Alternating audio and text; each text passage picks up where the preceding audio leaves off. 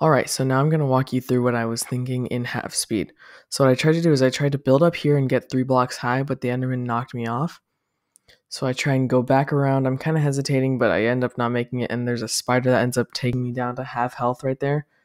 So what I do is I try and run away, and I hear him behind me, and I just look around, and I'm like, ooh, block him with the shield. And my axe at this time, it has an enchantment that makes it stronger than my sword damage-wise, but it doesn't have fire aspect. So I'm trying to hit the spider away. I'm trying to manage the spider. The spider's kind of being annoying right now because if it hits away my shield and then the Enderman hits me, I'm dead. Or if it's vice versa, I'm still dead. So right now I'm trying to just I'm trying to crit the Enderman without getting hit by the Mr. Spider there. And now think about it. I had a plan. Okay, I'm gonna pause it right here. I had a plan. So I've been killing a bunch of Endermen recently just because it's fun and for sport.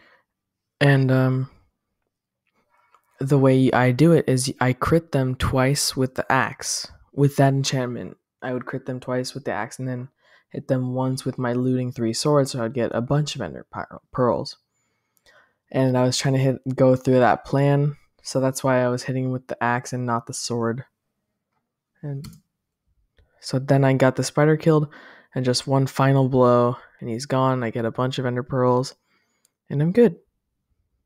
And this was my original plan, just to go up these 3 blocks and then hit him as freely as I wanted to.